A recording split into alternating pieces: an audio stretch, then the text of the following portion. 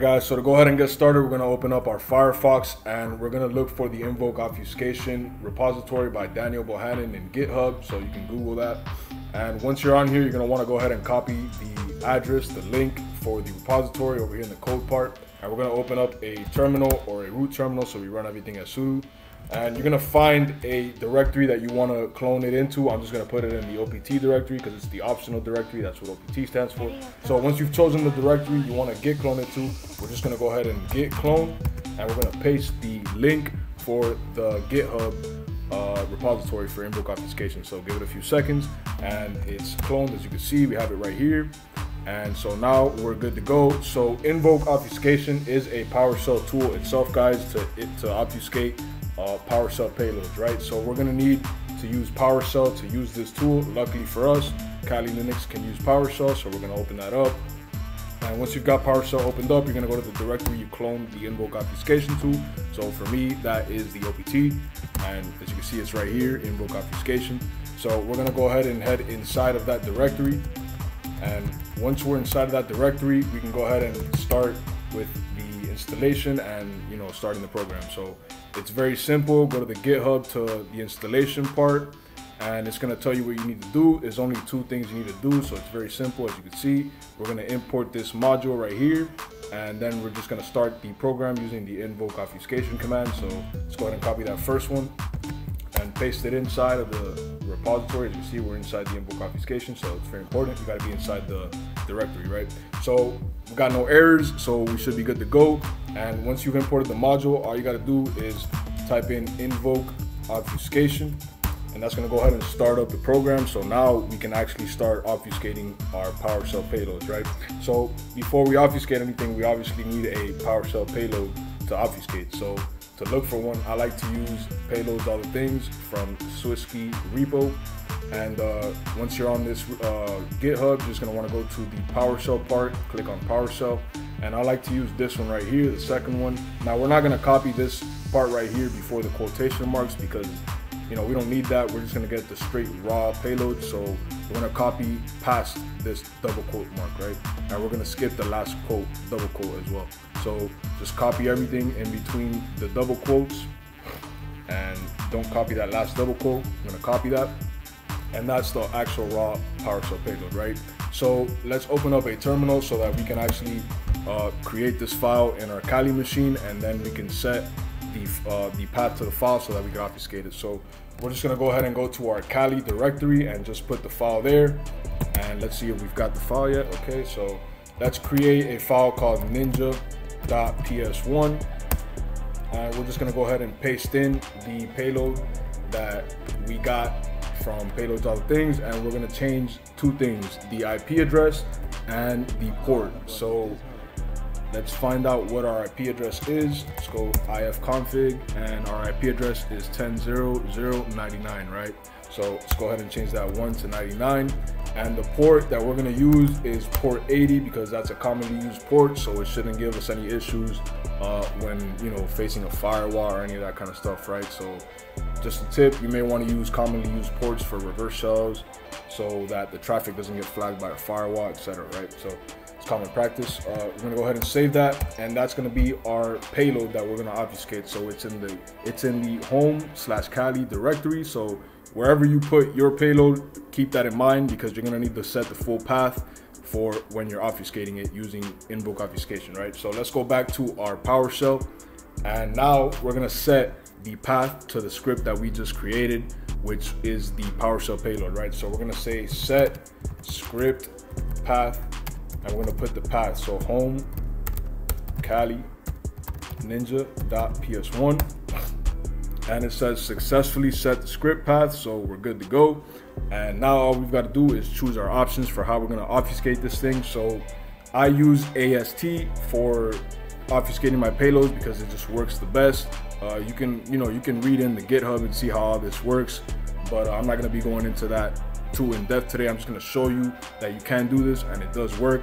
So we're going to use AST, which I found to be the best one so far, and we're going to say all, and we're going to type in 1, and that is going to give us our obfuscated payload. So this is our actually obfuscated payload that we're going to use to actually execute on the target, right? So let's go ahead and create a new file with this as the payload. So go back to our root terminal, and let's create a file called ninja2.ps1, right?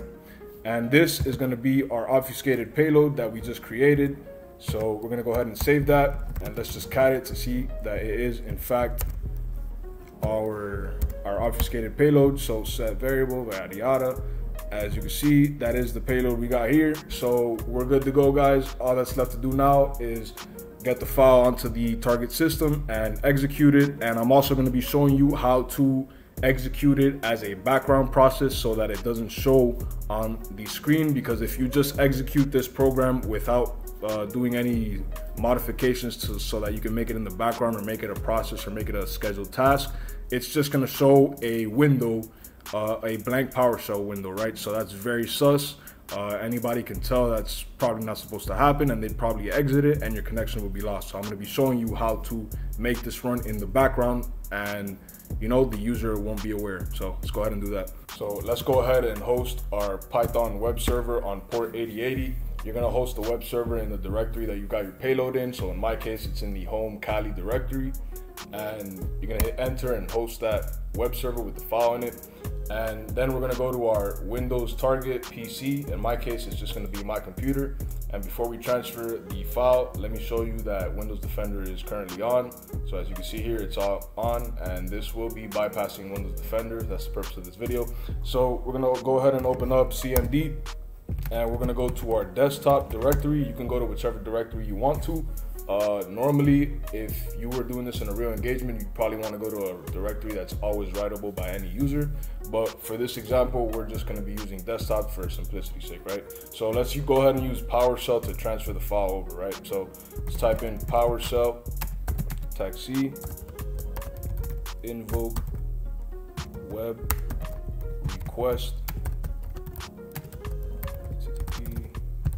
and we're going to put in the IP address of the web server that's hosting our payload, the port, and the file name of the payload. So we're going to say ninja2.ps1 out file, and this is the output file, the name of the file that you want to output in the Windows computer. So we're just going to name it ninja.ps1, and that's going to put that in the current directory that we're in, right? So if you wanted to put it in a different directory, you'd have to specify the drive and the full path, okay? So, but for this example, we're just going to put it in the current directory. So we're going to hit enter, and that's going to go ahead and download the file. And as you can see here, we've got it right here, ninja.ps1. As you can see on our desktop, ninja.ps1, right? Okay, so now what we want to do is we want to execute this payload and catch a reverse PowerShell shell on netcat, right? So before we do anything, let's go ahead and open up a netcat listener on our Kali machine. So we're going to say netcat LVMP port 80, because that's the port we have in our payload. And now we're ready to catch a reverse shell from our victim's computer, right? So let's go ahead and go back to CMD, and now all we got to do is type in PowerShell.exe execution policy bypass window style hidden, and we're going to put file, and this is going to be the file. We're going to put double quotes C drive or whatever drive you're on, and we're in the users MJ53G desktop directory, and we're going to specify the file that we want to execute. That's ninja.ps1, and we're going to end it with a double quote. And all you got to do now is hit enter, and that's going to go ahead and give us a reverse shell. As you can see, we've got a connection immediately, and there's no window, nothing going on, so nobody's any wiser of it. And let me just show you guys here in the task manager what that looks like. So if you ever see these two things running, you may want to kill them. It's you see right here, Windows PowerShell, so you know you've got a Windows PowerShell running in the background, and a Windows command processor. So that's the background hidden window style that we specified, right? So if we go ahead and cancel these two things, it will go ahead and cancel our connection, but we're not going to do that. Let's just go ahead and hit enter. And as you can see, guys, we have a connection on PowerShell. Just type in who am I to see who we are, who am I priv to see the privileges. Okay, and we can do something like system info. And basically the sky's the limit now. You have access to the target. Very important. The important part of this video is that we didn't even trigger Windows Defender. So Windows Defender is just chilling. It's just keep going on. Didn't detect anything, so we're good to go. And yeah, guys, that's basically how you can use Invoke-Obfuscation in PowerShell to get a reverse shell and bypass Windows Defender. And you could use this in conjunction with other, attacks. You can, download other payloads, put keyloggers, etc. So very useful. I hope you guys learned something. Without further ado, let's get up out of here.